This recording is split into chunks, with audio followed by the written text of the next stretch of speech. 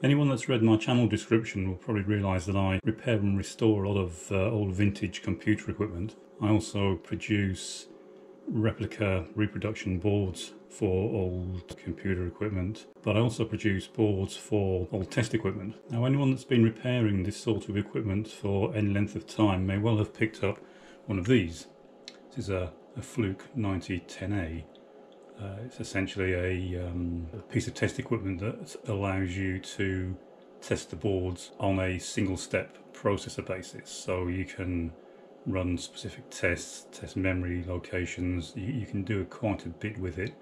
But one of the issues with it is that the pods that are required to interface it to a given processor board are becoming increasingly rare to get hold of, and hence very expensive.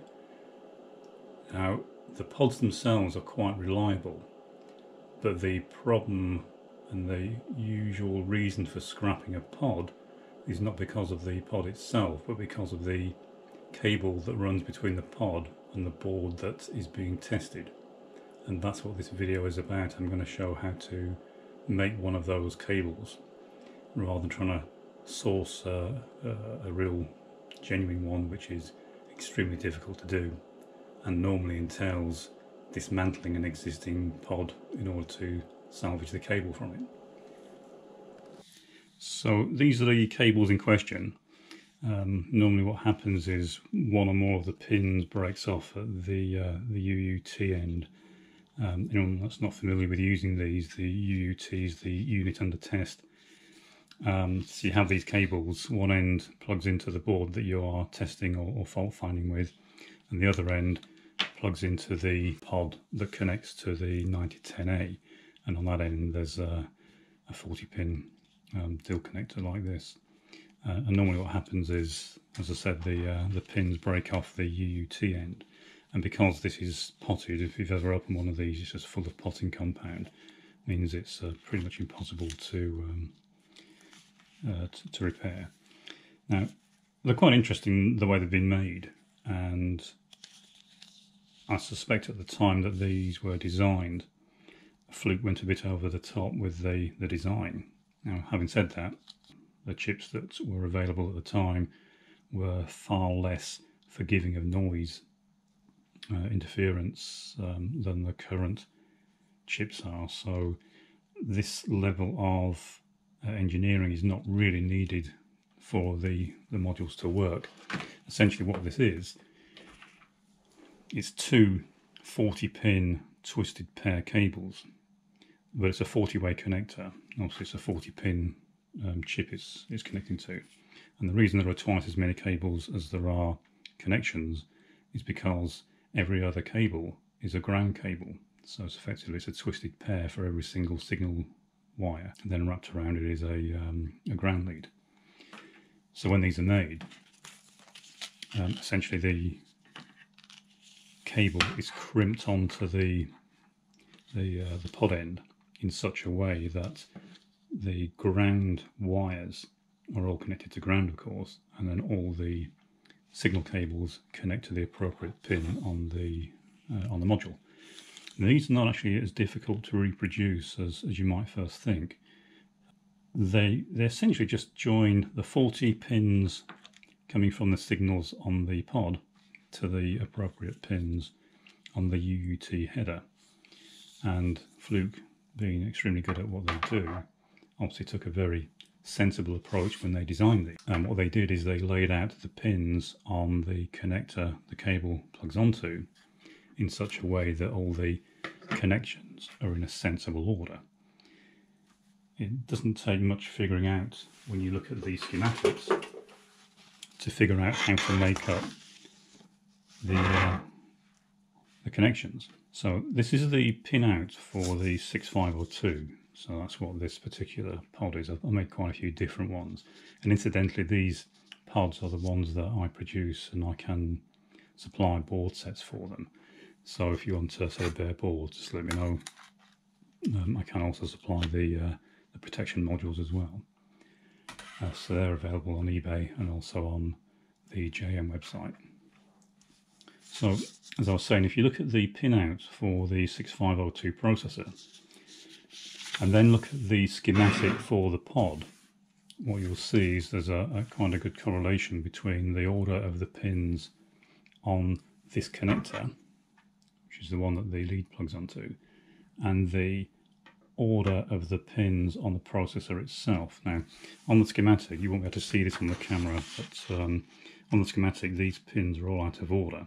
So if you take a particular pin, so I'll take UD0, the U is just the unit under test, so it's basically D0, is on pin 15 of this connector.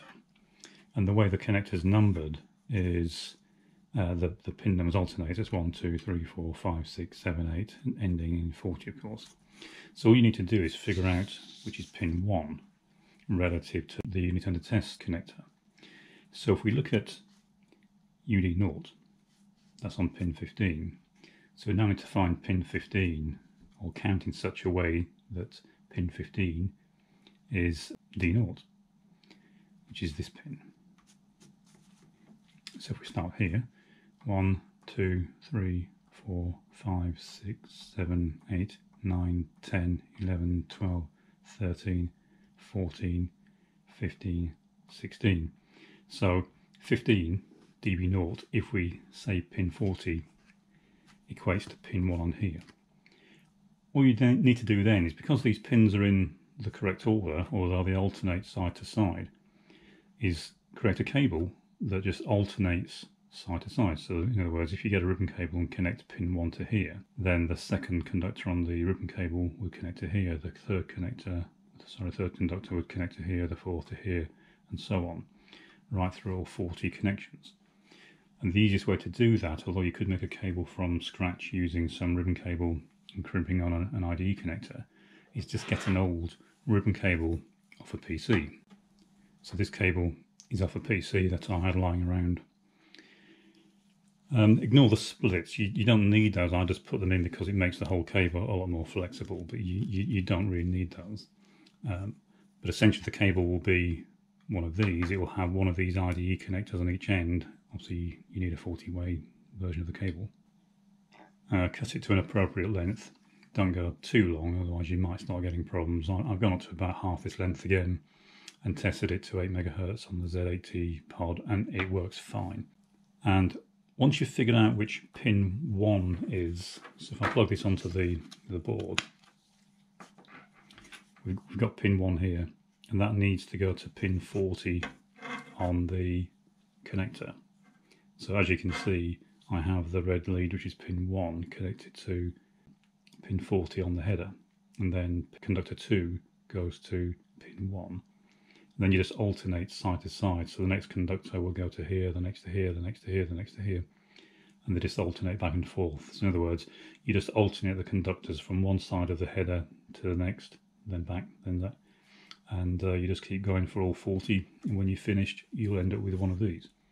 And it will work. It's exactly as the originals were wired, except that it doesn't have the alternating twisted pair grounds, but it doesn't need those. You'll also find that in the schematic and in cables, if you've tested them, there are pins on the 0-volt rail that are connected together.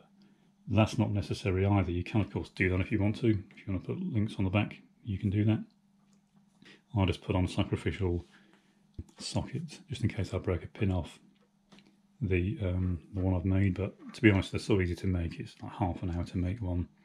I make these sort of 4 or 5 at a time, and I've always got one knocking around somewhere that I can use if one's already in use somewhere else. Now the advantage with these, it's pretty much free. If you've probably got the parts laying around, and half an hour's work, you've got one that you can use, and with a single ribbon cable, if you cut it in half, then of course you get 2, because this is the bit that really you want to avoid having to make. These aren't difficult to do, but it's just one less step if you get a ready-made cable. And by the time you've bought the cable and the IDE connector, it's just as cheap to buy an old IDE cable for a PC and just cut it in half. The other advantages with these, compared to the originals, is the originals are quite stiff, probably partly from age, but also they're quite thick cables, and they can be quite annoying trying to use, because you can't easily bend them and deflect them. Whereas this is extremely supple, it's very flexible, and you can tie a knot in it if you wanted to, it'd still work. So that's essentially how you make the cable. Now, once you've figured out how the cable is connected, you can go overboard on making them if you want to. You can still get cables like this. Again, this is off a PC. It's usually using a server rather than a PC, but it's exactly the same as a standard IDE cable in terms of its connections. The only difference here is that the centre portion has been created from twisted pairs. It's quite difficult to see, but each pair of conductors is twisted, so it gives you a far more noise immunity. It's not really necessary, I found, but if that's what you want and you want belt and braces approach, then you can do that. And all you do is you cut off these shrouds, cut off one end, connect it exactly as we did with this one, and you have what is a very nice, small, very flexible cable. And it's as simple as that. There's nothing difficult in doing them. The only ones that might appear more difficult if you've looked at some of the other types of pods. Let's get these out of the way. So, for example, the 6809 pod has a cable like this, where it's got two of the IDE connectors at the pod end. The other end's exactly the same, it's still a 40-pin dual header. But again, if you look at this schematic, firstly you've got the pin out for the processor, and then you've got the schematic for the pod itself. It looks far more complicated, and again, I won't try and show you this close up because you won't be able to read it. The schematics aren't reproduced very well in the manuals. But you can do exactly the same thing. The fact that there are multiple connectors doesn't matter. All you would do is you would take two of your PC ribbon cables and you alternate the ends. So you take pin 1 from the end of one, pin 2 from the end of the other one, pin 3 from the end of the first one, and you just follow it all the way down, alternating sides on the header. If you're not quite sure which pin is which, then you can just refer to them by name. So look at the name that's on the header on the pod, and then see which pin that should be on the processor. And of course, the processor pins should exactly match the layout that you have on the header itself. So as simple as that. You can make these as and when you need to, very cheap, and there's absolutely no reason to scrap a Fluke pod just because you've snapped some pins off the header. As I said, they work with all the pods I've tried them with so far. The Z80 AA that I've made runs up well in excess of 7 MHz using this type of cable. I've never had any problems with noise, and they work just as well as the original cables, if not better.